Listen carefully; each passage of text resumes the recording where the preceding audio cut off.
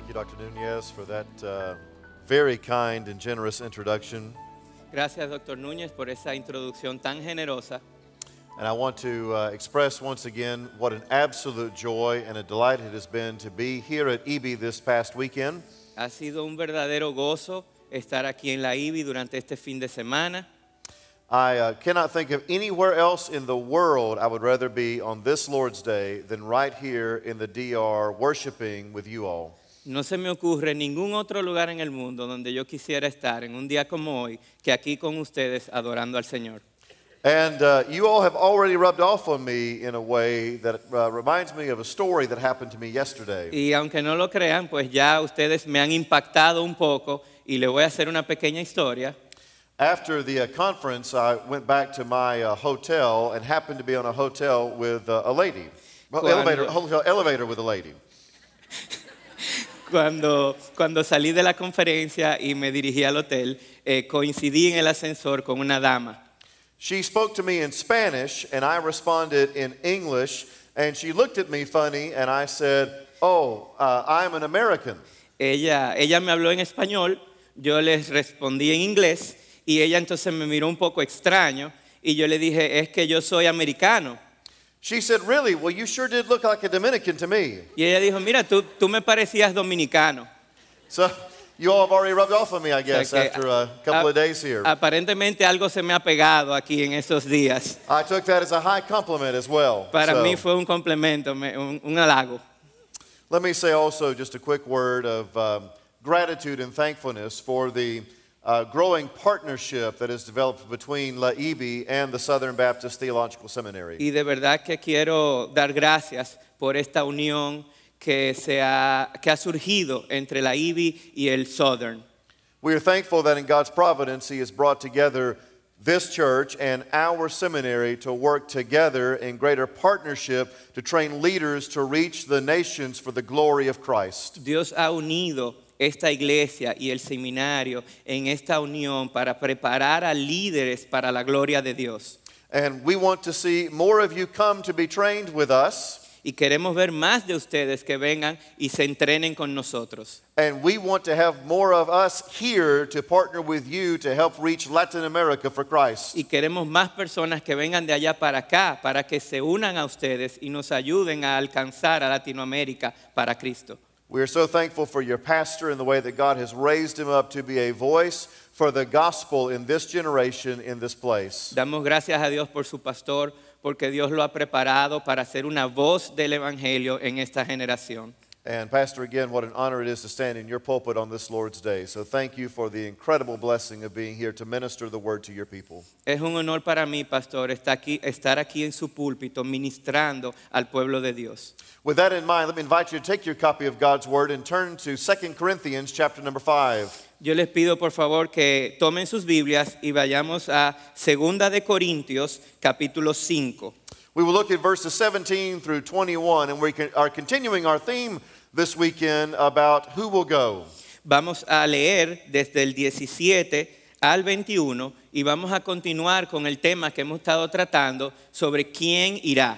And I want to preach this morning on this theme, the gospel and our mission. Y nuestro tema es el Evangelio y nuestra misión. 2 Corinthians 5, verses 17 through 21. If you have found that passage, would you stand back up with me that we might honor the reading of God's word? Si ya lo tienen, segunda de Corintios 5, 17, por favor, párense para honrar la palabra de Dios. Let me invite you to follow along in your hearts as I share this word from God's word. Por favor, síganme en la medida que voy leyendo.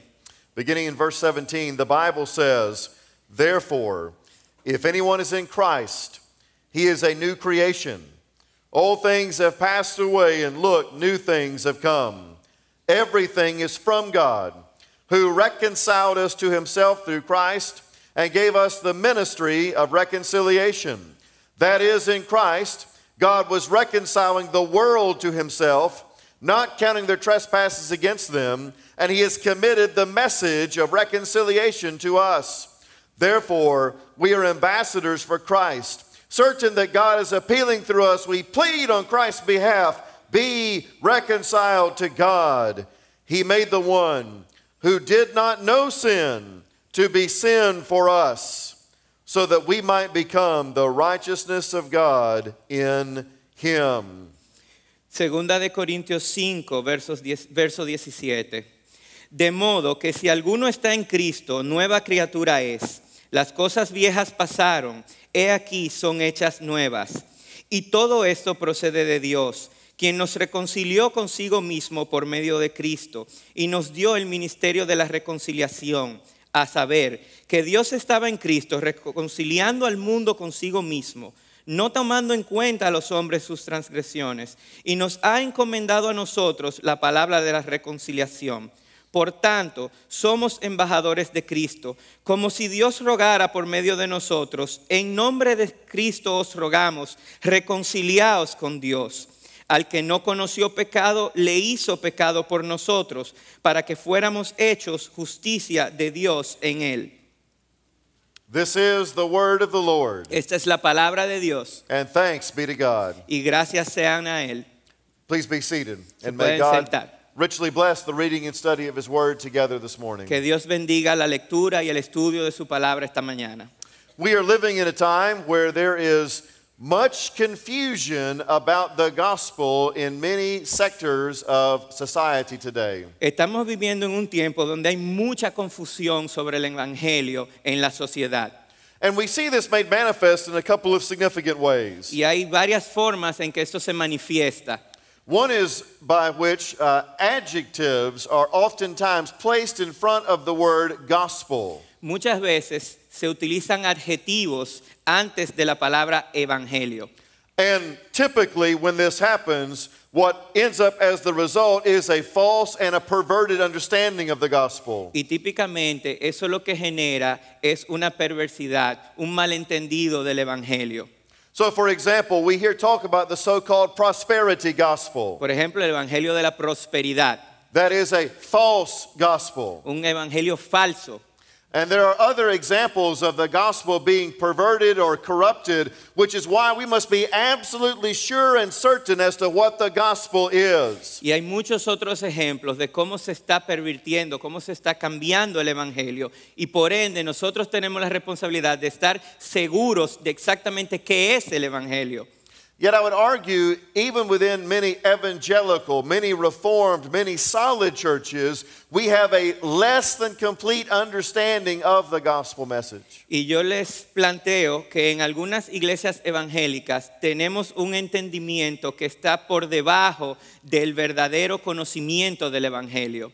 And particularly, too often we have divorced our understanding of the gospel from God's grand mission of reconciling people to himself. Nuestro entendimiento del evangelio se ha divorciado del deseo de Dios de reconciliar a su pueblo consigo mismo.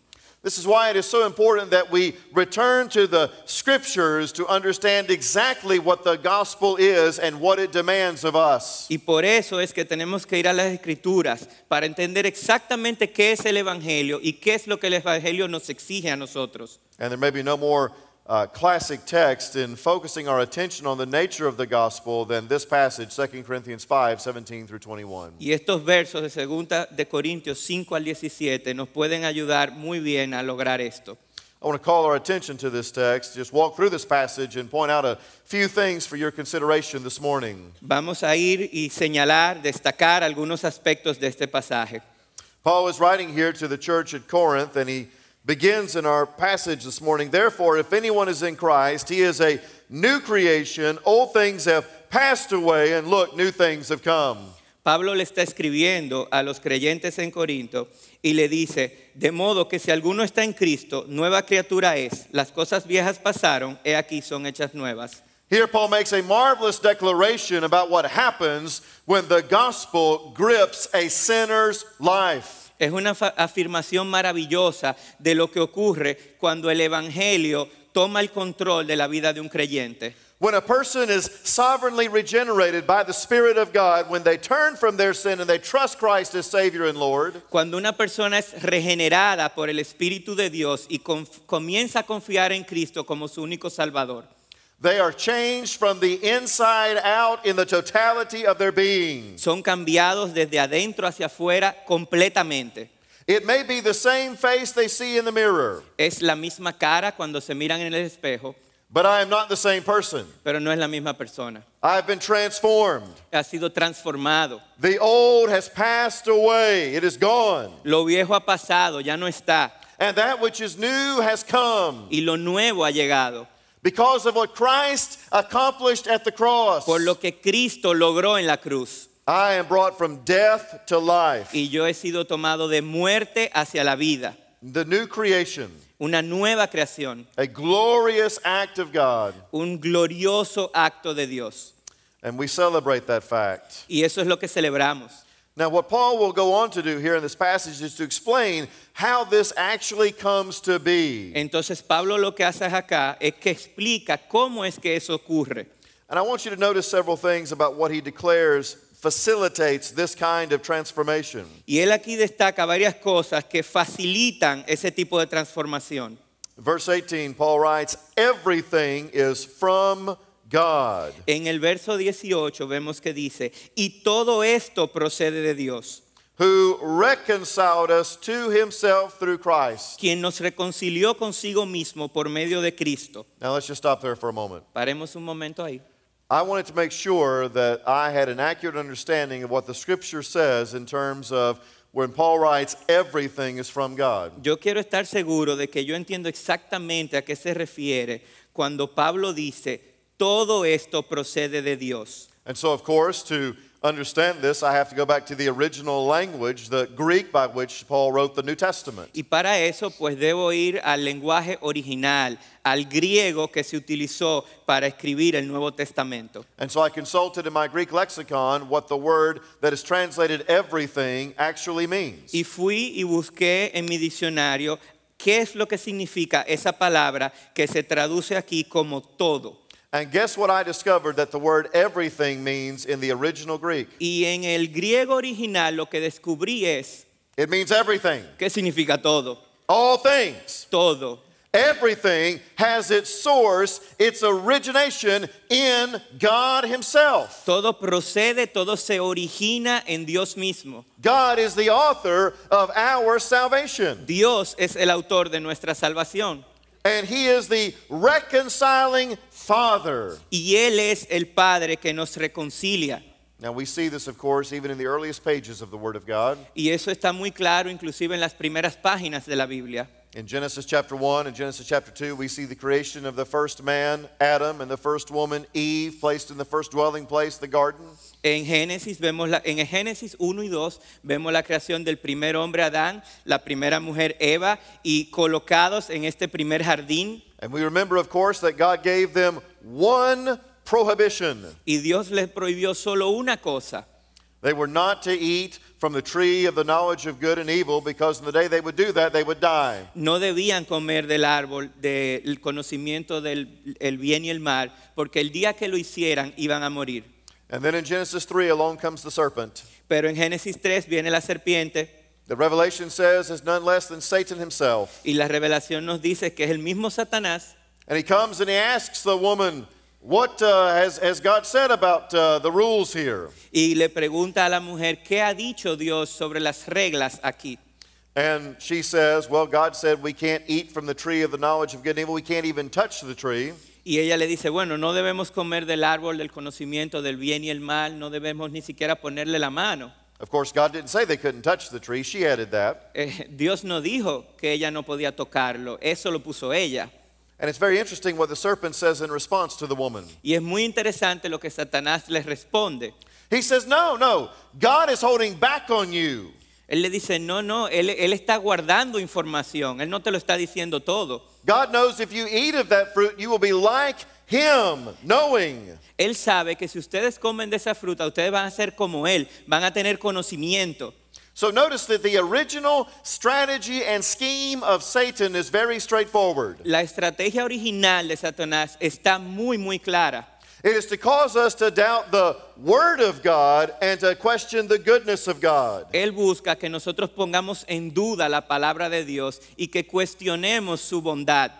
And by the way, I believe that is the same strategy he is always trying to work in our lives today. Y es la misma estrategia que él utiliza hoy en nuestras vidas. Hath God really said? ¿Es verdad que Dios dijo esto? He wants us to question the goodness of God and to doubt the word of God. Satan is not a creator, but he is a masterful counterfeiter. Él quiere que pongamos en duda la bondad de Dios, que cuestionemos su verdad. Él no es creador, él lo que hace son imitaciones. And of course, the woman transgresses God's command. She eats of that fruit, gives it to her husband. He eats of that fruit, and all of a sudden they realize everything has changed. La mujer desobedece a Dios, come de la fruta, le da a Adán para que coma y automáticamente se dan cuenta de que todo ha cambiado. They realize that they are sans clothing. Se dan cuenta que están desnudos. And it's interesting to note what does and does not happen in that moment where they recognize the consequence of their sin. Y es muy interesante ver lo que ocurre y lo que no ocurre en ese momento donde ellos se dan cuenta de las consecuencias de su pecado. Do they cry out to God for forgiveness? Ellos claman a Dios pidiendo perdón. Do they run after and seek God? Ellos van corriendo buscando de Dios. Do they acknowledge that they have sinned and seek God's forgiveness? Ellos reconocen su pecado y piden perdón. No. No. Instead, they hide themselves. Ellos lo que hacen es que se esconden, They withdraw. se alejan. It is God who comes and seeks them. Y es Dios el que viene y los busca a ellos. It is God who comes and says, Adam, where art thou? Dios es que viene y pregunta a Adán, ¿dónde estás? A popular phrase in my household. Esa es una frase muy común en mi casa. He is seeking them. Él es que lo está buscando a ellos. So notice something very significant here. Y aquí hay algo muy importante. Sin separates. El pecado separa. Sin isolates. El pecado nos aísla. And according to Genesis, it is the couple that separate from God. God never moved. Y en Génesis aprendemos que fueron ellos como pareja que se alejaron de Dios. Dios nunca se movió. They withdrew. They tried to conceal, tried to hide themselves. That's what sin does. Ellos fueron los que se aislaron. Ellos fueron los que trataron de esconderse. Y eso es lo que hace el pecado. And it is God who comes to take the initiative to reconcile Adam and Eve to himself. Y es Dios el que toma la iniciativa de reconciliarse con ellos. Our God delights in reconciling people to himself. Dios se goza cuando logra reconciliar personas con sí mismo. Our God is a reconciling Father. Dios es un Padre reconciliador. In fact, we see this here in this verse. Everything is from God who reconciled us to himself through Christ. Y lo vemos aquí en el verso. Todo esto procede de Dios, quien nos reconcilió consigo mismo por medio de Cristo. In fact, in this passage, 5 different times we see the word reconcile, or one of its forms here, emphasizing the reconciling nature of God. Aquí en el pasaje vemos la palabra reconciliación 5 veces, lo cual nos muestra la importancia de el poder de reconciliación de Dios. We see this even in the life and ministry of Jesus. Inclusive en el ministerio de Jesús se puede apreciar. Perhaps one of the most famous stories that Jesus told is what has come to be known as the parable of the prodigal son, Luke 15. Una de las historias más famosas contadas por Jesús es la historia, la parábola del hijo pródigo que está en Lucas 15.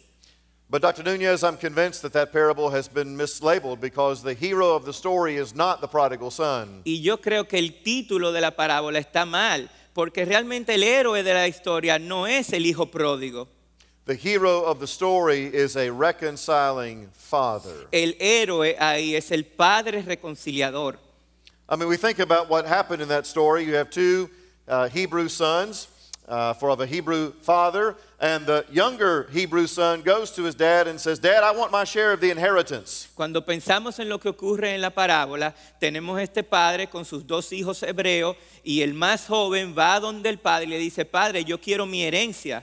Now, when do we normally divide up the inheritance? Pero ¿cuándo es que eso usualmente ocurre? ¿Cuándo es que se entrega la herencia? When daddy's gone. Es cuando ya el padre no está. So basically, the younger son is saying, Daddy, I wish you were dead. En otras palabras, el hijo lo que le está diciendo al padre, yo quisiera que tú estuvieras muerto. That is a shameful and dishonorable thing. Y eso es algo muy vergonzoso. But this father evidently loved his son enough that he gave him his share of the inheritance. Pero evidentemente este padre amaba tanto a su hijo que le dio la parte que le tocaba. The son goes and takes it and goes to a foreign land, literally a Gentile land. El hijo toma este dinero y se va a una tierra lejana de gentiles And he blows it. y lo malgasta. He is destitute. Está quebrado. He is so destitute, he has to become a hireling to a foreigner, a Gentile. Y llega a alcanzar un nivel de pobreza tal que tiene que emplearse al servicio de un gentil. And that Gentile sends him to go and to feed his swine, Y este señor lo envía a que alimente a los puercos, which is an incredibly grotesque picture for a Hebrew of having to feed the most unclean of lo animals, cual pigs. para un hebreo tener que alimentar a un puerco es un hecho verdaderamente grotesco. But it is even worse than that because the parable says that he wishes he could eat the swine food. Pero es tan mala la situación que él llega a desear comer lo que comían los puercos.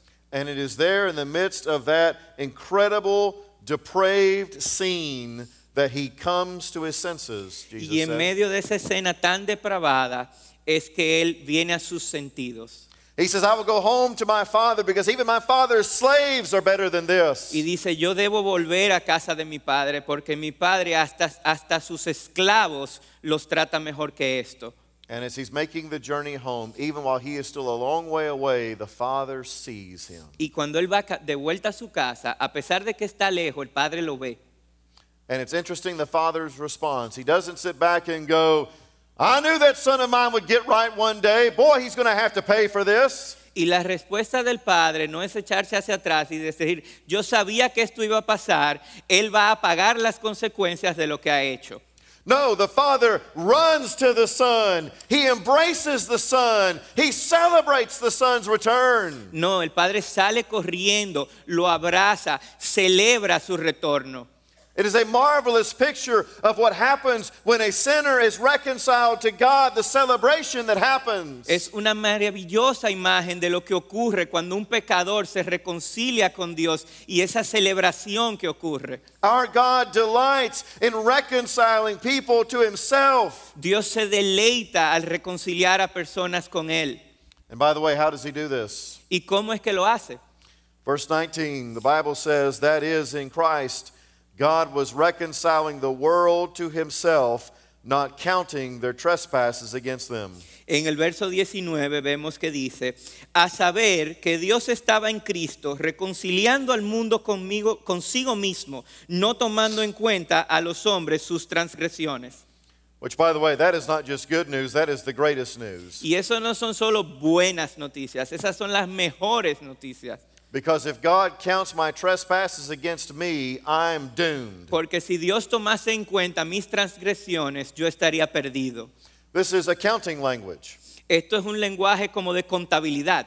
It is as if he's talking about accumulating a tab or a credit line of sin. Es como que se está acumulando una cuenta o una línea de crédito de pecado.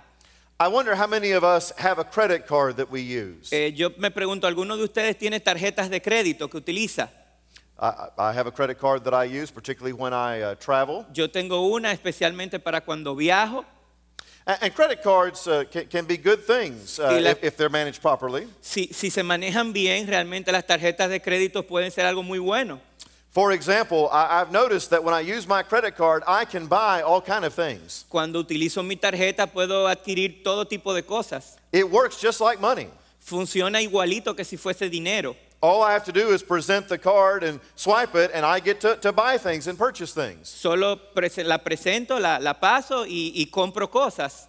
It's wonderful, except for one little thing. Pero hay un pequeñito detalle. About every 30 days, I get a bill in the mail. Cada 30 días me llega una factura en el correo. And they want me to pay for what I've charged. Y me dicen que tengo que pagar lo que he comprado. I don't like that. Y esa parte no me gusta. In fact, here's what I wish I could do. Yo lo que quisiera poder hacer, I wish I could call my credit card company and say, excuse me. Es llamar al banco y decirle, mira, discúlpame, I just want you to know how unfair it is that you send me a bill every month and want me to pay for what I've a charged. mí me parece una injusticia que ustedes me envíen esta factura y esperan como que yo voy a pagar lo que compré. In fact, I wish you would send my bill to Al Moeller Yo prefiero que le envíen mi factura al doctor Albert Moeller, and let him pay for it. que sea él el que pague. What is the credit card company going to probably say to me? ¿Y qué ustedes creen que ellos probablemente me van a responder? They're going to say, well, sir, is your name on the credit card? Me van a decir, bueno, ¿cuál es el nombre que está en la tarjeta de crédito? ¿Es el suyo? Sir, are these your charges? Is there any fraud or any deceit here? ¿Fue usted que hizo esos cargos? ¿O hay un fraude, hay un engaño? Well, I'd have to say, well, it is my card and those are my charges. Y yo tendría que responder, bueno, sí, esa tarjeta es mía y sí fui yo que compré esas cosas. And they will likely say, well, sir, if it is your card and those are your charges, then you are responsible to pay. Y ellos me van a decir, si esa es su tarjeta y usted fue que compró esas cosas, entonces usted es el responsable de pagar. I can't respond to them and say, that is so unfair, Y yo no puedo decir, eso es una injusticia, because those are my charges porque fui yo que lo consumí. and it is my card. Es mi tarjeta. And it is perfectly fair and just for them to charge my things to my account and to demand payment from me. Y lo justo es que ellos me carguen a mi cuenta esas cosas y que me exijan el pago. So hear me. Entonces escúchenme, por favor. God would be perfectly fair, perfectly just if he charged my sins and my trespasses to my account. Si Dios me cobrase mis pecados, mis transgresiones a mi cuenta, Él sería perfectamente justo. Because from the moment that I was born, it was as if I had a credit card labeled sin in my hand. Porque desde el momento que yo nací, fue como que tenía una tarjeta, pero que tenía el letrero de pecado. And every time I sin, I am running up the credit line, the tab of sin in my life. Y cada vez que yo cometo un pecado, estoy ahí pasando esa tarjeta y acumulando una cuenta. And God would be perfectly fair if he charged my sin to my account. Y sería perfectamente justo si Dios me cobrara esa cuenta. But if he did that, I'm doomed. Pero si Él hiciese eso, yo estaría perdido. Because I owe a debt I cannot pay. Porque esa deuda yo no la puedo pagar. And that debt will kill me. Y esa deuda me va a matar. Not just physically, but will eternally separate me from God in a literal hell of fire. Y no solo físicamente, sino que me va a separar de Dios por la eternidad en el infierno. For the wages, the payback of sin is death. Porque el pago del pecado es muerte. But notice again what Paul writes here. Pero veamos nuevamente lo que dice Pablo. That is, in Christ, God was reconciling the world to himself, not counting their trespasses against them. A saber, que Dios estaba en Cristo reconciliando al mundo conmigo mismo, no tomando en cuenta a los hombres sus transgresiones. In Christ, he doesn't charge my sin to my account. En Cristo Él no me cobra la cuenta a mí. He doesn't demand payment from me. Él no me exige pago. Even though it is my bill, he writes, paid in full. A pesar de que es mi cuenta, Él la marca como pagada completamente. This isn't just good news, this is the greatest news. No son buenas noticias, son las mejores noticias. Amen. Amén. But it raises a question, doesn't it? Pero surge una pregunta. How can God do this? ¿Cómo es que Dios puede hacer eso? And we see the answer to that in verse 21. La respuesta está en el verso 21. He made the one who did not know sin to be sin for us, Al que no conoció pecado, le hizo pecado por nosotros, so that we might become the righteousness of God in him. para que fuéramos hechos justicia de Dios en él. We see here the divine transaction. Aquí está ese acuerdo divino. He, Christ, the Son of God, the sinless one, Él, Cristo, el Hijo de Dios, el que no tenía pecado, became sin for us. se hizo pecado por nosotros, On the cross, he took your sin and took my sin. Y en la cruz tomó tu pecado, tomó mi pecado And he died for us. y murió en nuestro lugar. This was the cup that he drank for us, the cup of God's wrath and our sin. Esa fue la copa que él bebió por nosotros, la copa de la ira, del pecado. And of course, Christ looked into that cup and said, Father, if there be any other way, let this cup pass from me, yet not my will, but thine be done. Y Cristo pidió que si había de alguna otra forma de no pasar esa copa, pero de lo contrario, que sea la voluntad de Dios y no la de sí mismo. He suffered in my place condemned he stood. Hallelujah, what a Savior. Él sufrió en mi lugar, Él se paró condenado en mi sustitución. Aleluya. It was my sin and your sin that put Christ on the cross. Fueron nuestros pecados, el mío y el tuyo, que lo llevó a la cruz. He who knew no sin became sin for us. El que no conoció pecado le hizo pecado por nosotros. He took my sin Tomó mi pecado in order to give me his righteousness. para darme su rectitud. This is the great exchange. Y ese es el gran intercambio. He takes my sin and dies for it on the cross. Él toma mi pecado, muere en la cruz, And his righteousness is credited or imputed back to me. y su rectitud es imputada a mí. Christ was not a sinner, but became sin for us. Cristo no era un pecador y sin embargo se convirtió en pecado por nosotros. In my nature, I am unrighteous. En mi naturaleza yo soy un pecador, no tengo esa rectitud. But in the atonement, he declares me to be righteous. Pero Él me declara recto. It is an alien righteousness. It is the righteousness of Christ that is credited to me. Es una rectitud ajena a nosotros. Es la rectitud de Cristo que se acredita a mí. And by the way, that leads from the justification where I am declared to be not guilty, even though I am guilty as sin. Y eso nos lleva a la justificación, donde a pesar de que soy culpable, soy declarado no culpable. From justification to sanctification. Y nos lleva de justificación a santificación.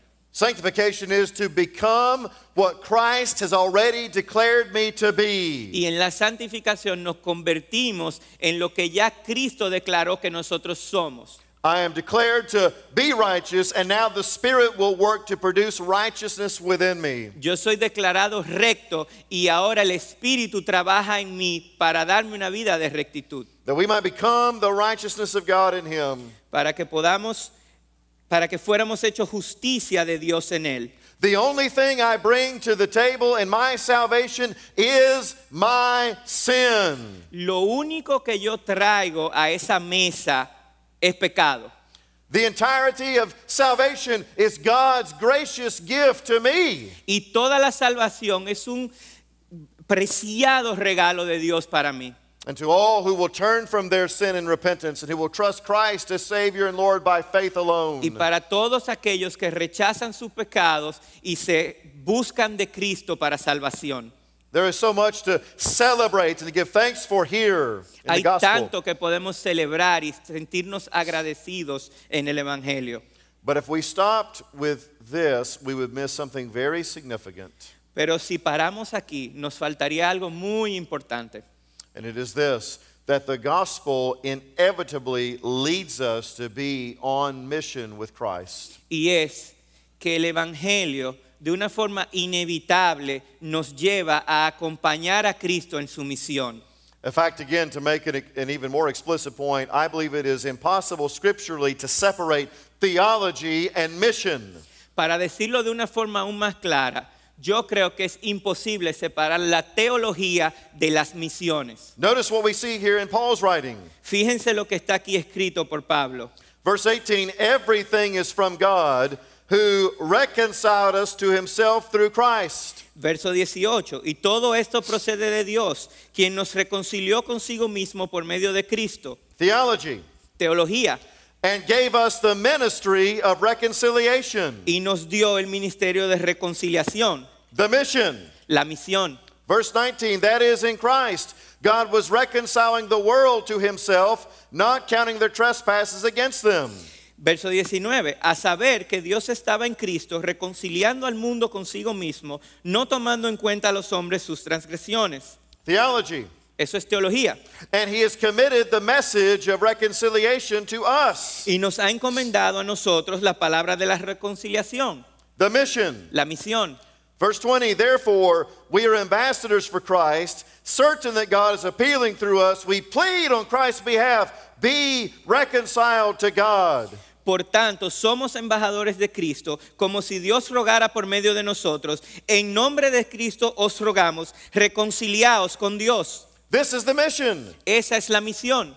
A gospel people will inevitably be a mission people. Un pueblo del Evangelio inevitablemente debe ser un pueblo de misiones. Because as the gospel has gripped us, it also changes us and calls us to go with Christ to see others' lives change. Porque si el Evangelio ha llegado a mí, también me llama a ir a los demás y ver sus vidas cambiar también. The gospel was never meant to end with us. El Evangelio no se supone que se acabe conmigo. But as we have received, Así como yo recibo, we too also share. yo debo compartir. As others have gone to us, Como otros vinieron a mí, we go to others. pues yo voy a los demás.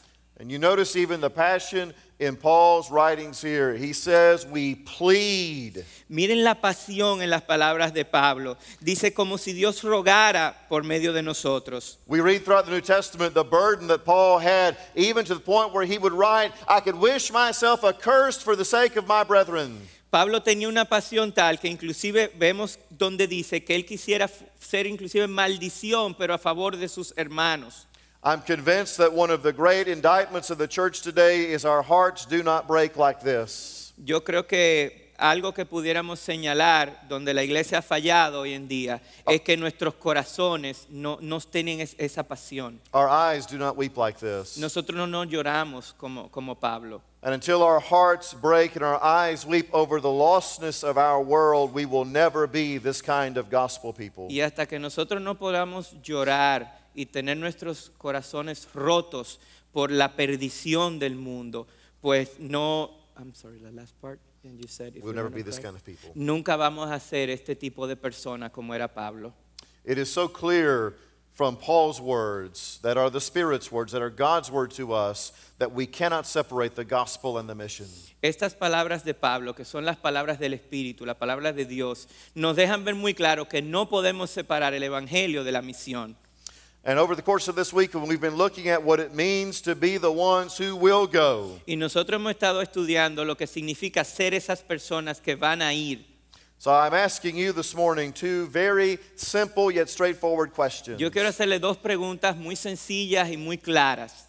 Has there been a time in your life where you have responded and obeyed the gospel of grace? ¿Hay algún momento en tu vida donde tú diste respuestas y has obedecido el Evangelio de la gracia? If not, what is keeping you from trusting in Christ right here and right now? Si no, ¿qué es lo que te está limitando de confiar en Cristo ahora mismo? And if you are a believer in Jesus Christ, Y si eres creyente, what are you doing to live on mission? pues ¿qué estás haciendo para vivir en misión? To connect all people to Jesus Para Christ. conectar a todos los pueblos a Jesús. To be that agent of reconciliation like Paul. Para ser ese agente de reconciliación como fue Pablo. As you go, En la medida que vas, as you live sent, en la medida que vives como un enviado for the glory of God para la gloria de Dios and the salvation of peoples. y la salvación de su pueblo. Let's pray together. Oremos.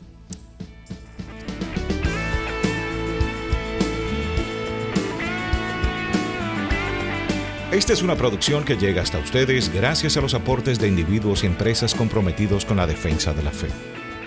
Para más información, preguntas y comentarios, visite nuestra página de internet www.integridadysabiduría.org. En esta página encontrará información sobre la producción de este y otros recursos que ponemos a su disposición, como también las formas en las que usted puede contribuir con la producción de programas como estos. Les invitamos nuevamente a visitar nuestra página de internet www.integridadysabiduría.org. Será hasta la próxima, cuando nos reencontremos en su palabra.